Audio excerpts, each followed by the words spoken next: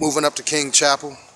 Again, this right here is where life became incredibly real. If you see the brother standing behind me, you'll understand its importance. He stretched for the crown. We stretch for the crown. That obelisk, representation of Osiris being resurrected by Isis, connected to the fact that in fact we were never slaves, we were always kings and queens, and we are still gods in this world. And that's why we are divine sons, you understand, because there is something divine in what we're doing. And mind you, it's not always so heady. You don't have to study up on your Egyptology. But understand that the sun is always going to shine, and so that's what we're going to do. And this hip-hop means so much more than just music and just boom bap. It is our life. It's how some of us became to be. Some of us developed the strength, the comfort, and the power to drop these flows. You dig what I'm saying?